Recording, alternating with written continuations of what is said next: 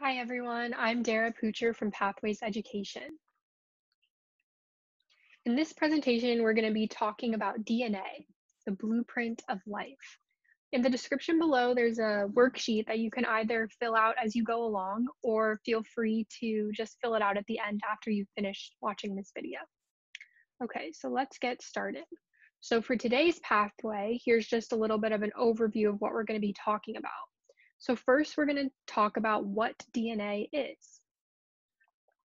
So DNA stands for deoxyribonucleic acid. And I know this word seems super confusing, and it's okay, you don't have to know it or even know what those things mean right now, because often DNA is just abbreviated to DNA. But what you should know is that DNA carries information about how a living thing will look and function. So living things like animals, like you and me, like plants, anything that's living has DNA.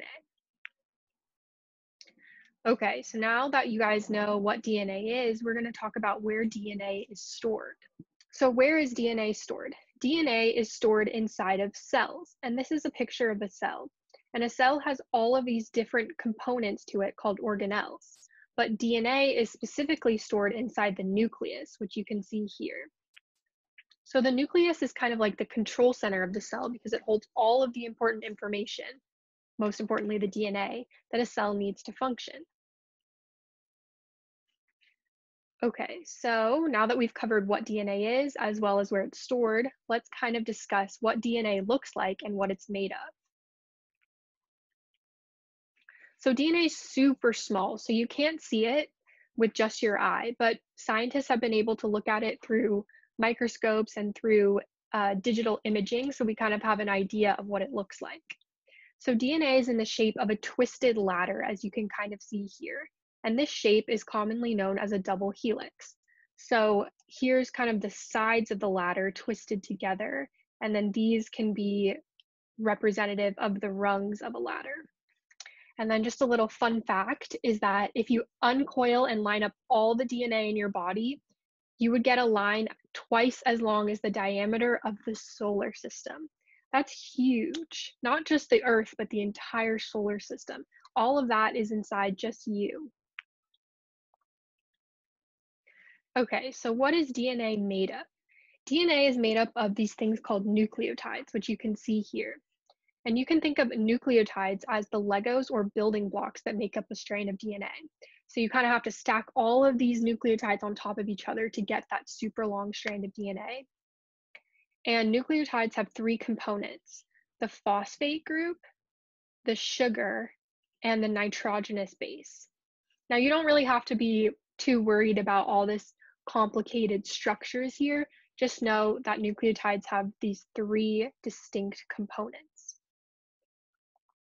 So let's talk a little bit more about what nitrogenous bases are. And again, these seem super complicated, but let's just focus more on the bigger ideas. So the four types are called adenine, thymine, cytosine, and guanine. You might want to pause the video and try repeating those back because they are kind of a little bit of weird words. So let's talk about base pairing. DNA gets its shape through something called base pairing, and base pairing occurs on the rungs of the ladder. It occurs between the different nitrogenous bases. So adenine, which can be represented just by the letter A, always pairs with thymine, the letter T, while cytosine always pairs with guanine.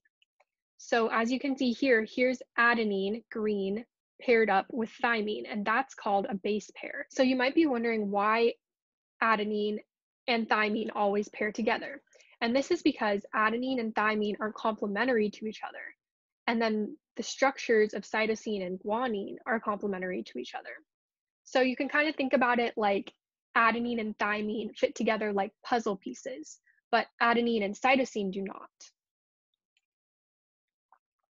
So here's a question that we haven't necessarily talked about so far, but I just want you guys to kind of think about it and see what kind of answers you can come up with. So the question is, what similarities do you notice between the four bases, and then what differences? So again, the bases are thymine, adenine, guanine, and cytosine. So you might want to pause the video right now and write down your answer, or just think about it in your head, or maybe tell your parents or siblings that are sitting next to you. Okay, and now I'm going to assume you guys have paused the video and thought about your answers. So, one similarity is that adenine and guanine both have these two rings, right? 1, 2, and 1, 2. Whereas cytosine and thymine only have one ring. So the nitrogenous bases that have two rings, adenine and guanine, are put into this category called purines. And then the nitrogenous bases, thymine and cytosine, that only have one ring, are put into a category called pyrimidines. And again, we're going to talk about what this means in a little bit. Just kind of have those words in your mind as we continue through the presentation. So yes, like I said, we're going to talk about it, and we're going to talk about it right now. So purines and pyridines pair together. So we already know that adenine and thymine pair together, and then guanine and cytosine pair together, and it's because of their complementary structures. Well, we can break this down and describe why their structures are complementary, and it's because adenine and guanine are both purines, whereas cytosine and thymine are both pyridines. So you can't have a nitrogenous base from the same category pairing with another nitrogenous base from the same category. That's why two purines can't pair together, so adenine and guanine can't pair together.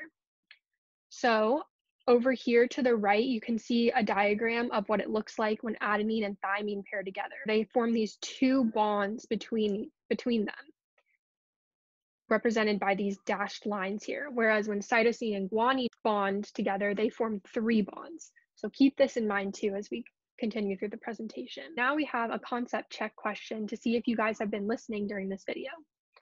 So based on what you've learned about complementary base pairing, can you name each of the bases?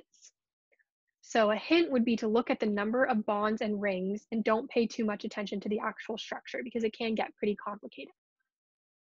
So look at how many rings this structure here has compared to this one, and then also how many bonds are forming, and then do the same for here.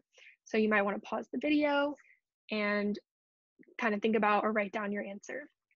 Okay, so I'm going to assume that you guys have paused and written down your answer. So the answer is that this is an adenine thymine base pair because it has two bonds. And this is a guanine cytosine base pair because it has three bonds. 1, 2, 3. We've talked about what DNA looks like and what it's made of. Let's talk about what DNA does. So a sequence of DNA is called a gene. So this sequence here maybe would be a gene. And the information on a gene serves as the blueprint for what makes you, you. Everyone has different genes. That's why we all look and act different from one another. So we all have DNA in our body, but the DNA is different. So that's why maybe I have blue eyes and brown hair, but you might have brown eyes and blonde hair or something like that. And genes are passed down from your parents. So you're made of half of your mom's genes and half of your dad's genes. That's why you kind of usually look like your parents, right?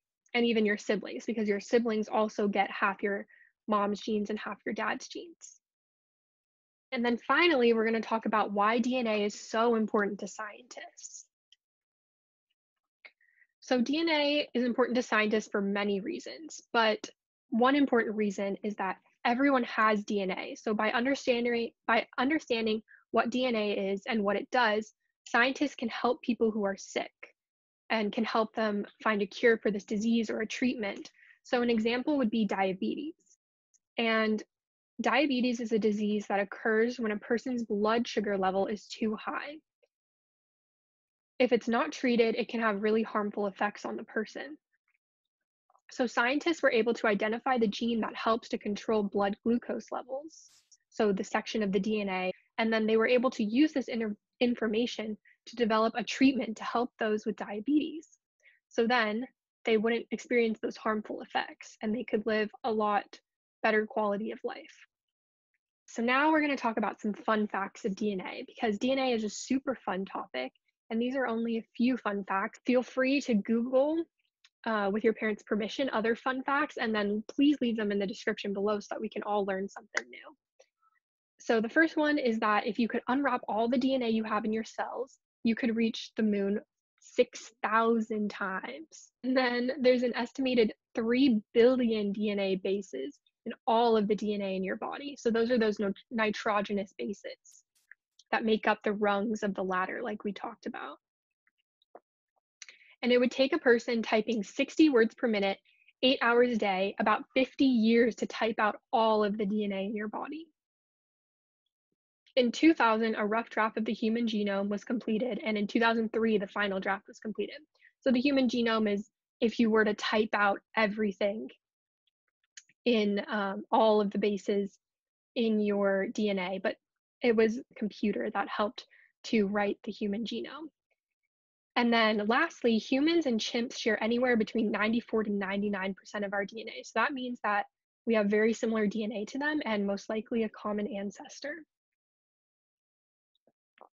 Okay, so now we're at the end of the presentation. I hope you guys learned a lot, but if you want to build your own DNA model at home, your own edible DNA model at home, here's some instructions how to do it. Please make sure to ask your parents for permission before attempting any of our experiments. On the left, you'll see a list of materials, and then on the right, you'll see the instructions. Please feel free to pause this video and follow along. And here's the second page of instructions. And we'd love to see your recreations of this experiment. So we'd love for you guys to send us pictures on our social media. And here is just an example of what your final product may look like, but feel free to be as creative as you want. So yeah, thank you. We hope you found this presentation helpful. If you have any questions or suggestions, please leave them in the comments and we will get back to you as soon as we can. Make sure to follow us on our social media to be the first to know when we post new activities and upload new videos. And then finally, please visit our website at www.guidingpathways.org to start your journey on a new pathway.